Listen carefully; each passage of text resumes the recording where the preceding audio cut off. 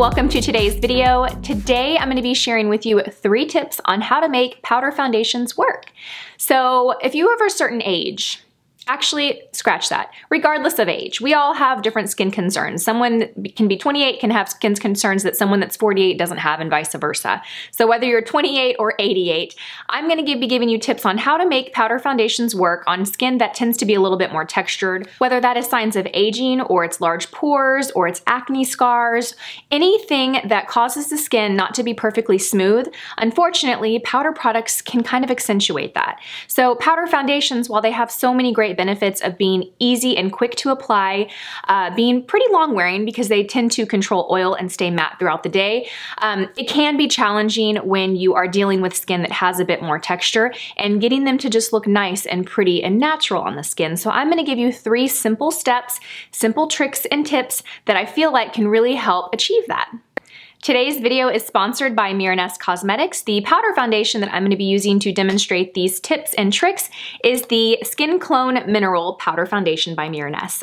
Before we get started, I do really want to thank Mira-Ness because if you've been watching my channel the last 6 months, you've seen other videos I've done in collaboration with them.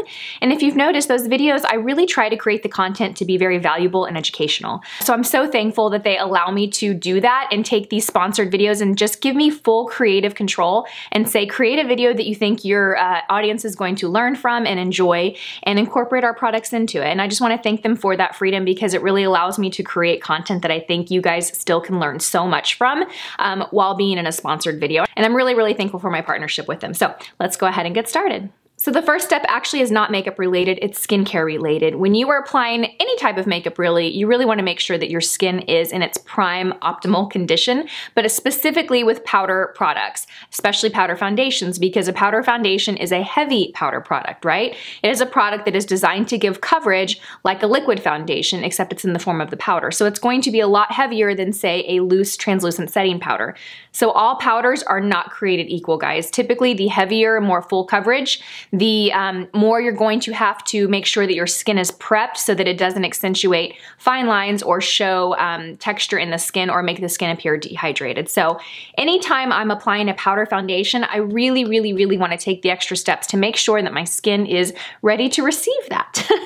I mean, basically what it comes down to is creating the most smooth canvas and most hydrated canvas for your foundations. So if you have an exfoliating product, whether it's something like a gentle daily cleanser or it's something that's a little bit more abrasive like a mask that you do once or twice a week, you really want to make sure that you've exfoliated your skin. So either the night before or the morning of, you want to exfoliate your skin so that your skin is just in its prime, most optimal, smooth state. Then you want to make sure that you moisturize your skin and you apply your foundation quickly enough to where your skin still feels like it has moisturizer on it. Now you don't want to go in and apply it immediately before the moisturizer has had any time to absorb into the skin, because then what you might run into is the powder foundation looking streaky against that moisture. But you don't want to allow the moisturizer to completely absorb into the skin to where your skin feels bone dry. So if you have a moisturizer that's a bit more lightweight, mixing a facial oil into your moisturizer is a great, great tip and trick. So I'm going to show you that. So I'm using a moisturizer that is a very, very sheer, lightweight moisturizer. It actually dries to like a powder-like finish. It's very, very lightweight. Then I'm going to take a little bit of face oil and I'm just going to do the tiniest, ooh, that was a mess. I'm just going to do the tiniest bit.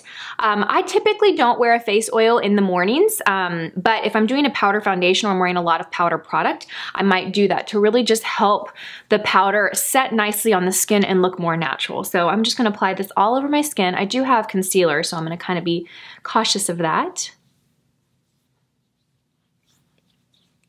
And for the sake of timing, I'm just going to kind of rub this in really, really well so it kind of speeds up the absorption process. The next tip I have is application and the tool that you use to apply it. Before we get into that, I want to show you the Mira-Ness Skin Clone Mineral Foundation. So what I like about this foundation is it does have an SPF of 15. I like that it's a full coverage foundation, but you can manipulate the coverage with the applicator that you use. And I'll speak a bit about that in just a second. This is how the product comes. You open it and it comes with a little sponge that sits here above this plastic little case, and then you lift it to find the product underneath. Totally honest with you guys, I very rarely use the sponges that ever come in powder foundations. I used to when I was in my teens, actually, in early 20s, and I would apply powder foundations, I would use the sponge.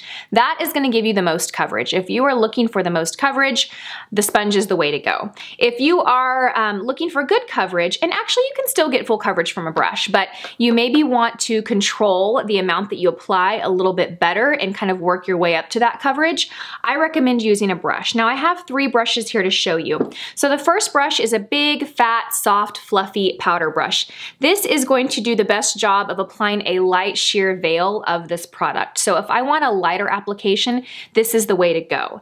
Now if I want more coverage, but I want to be able to control my blendability a bit more better than I would with a sponge, brushes like this would work. So as you can tell, these are more dense. They're very, very similar in terms of how they're going to apply the product. The difference is that this one has a contour and it's a little bit softer. So I'm actually going to use this on one side of the face and I'm going to use this on the other to kind of talk you through the differences between going with either brushes like this. Now I will say this, you can certainly apply a powder foundation on top of a liquid foundation, but just be aware of what you're doing. Essentially what you're doing is you're putting foundation on, you're letting it set, and then you're going and putting more foundation on. And I think because people look at powder foundations as a powder, it's very, very different than a setting powder. So if you're going to do that, just know that you're doing it, 1, because you want like the maximum coverage in a very matte finish, and 2, just be aware of how you apply it. I would definitely use a lighter brush to apply it versus a more dense brush to apply it if you are applying it on top of liquid foundation. So what I'm gonna do is I'm gonna go in and I'm grabbing the shade. What shades do I have here? So I have the shade Vienna, and I'm just gonna load my brush up. I'm really swirling it into the product.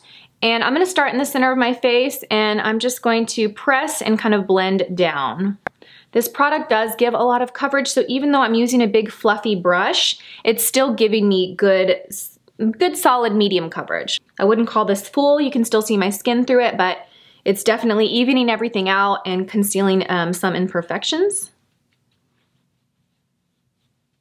So applying it with a brush like this is definitely the way to go if you're concerned about powder foundations making the texture in your skin look more apparent, because it does apply it in the most light application. A big powder brush is the way to go.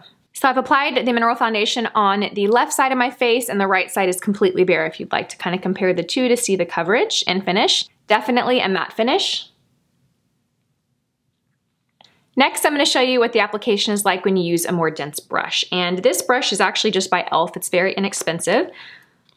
And I'm going to go in here and load up my brush and start in the center of my face.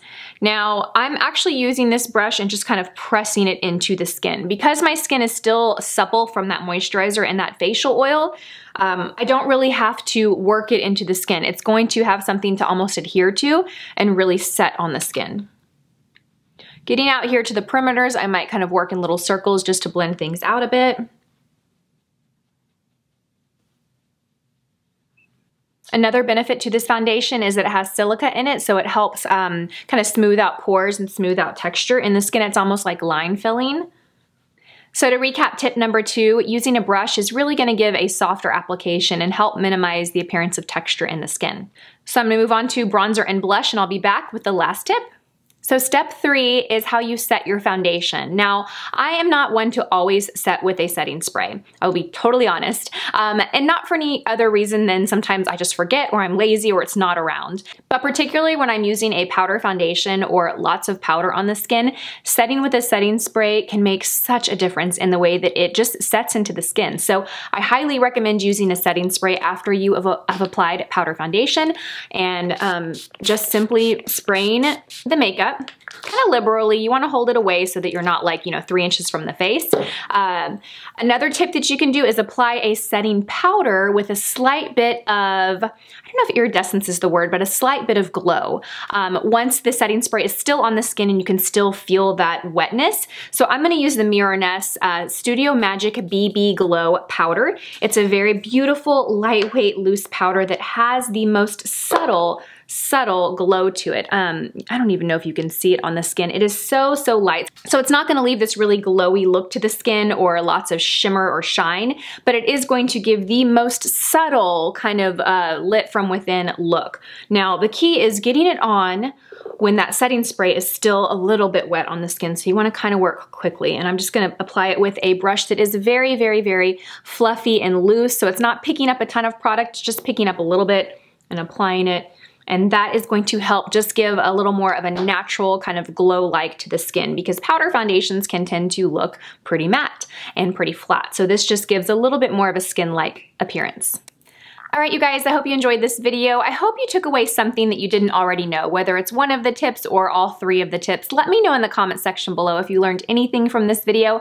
I think I want to do some fun kind of like maybe smaller giveaways more frequently on my channel to people that leave comments sharing something that they learned from one of my videos. So if you think that's a good idea, which why wouldn't you, more giveaways, let me know in the comment section below. As always, thank you guys so much for watching. Thank you, Mira Ness, for partnering with me on this video, and I will see you guys in my next one. Bye!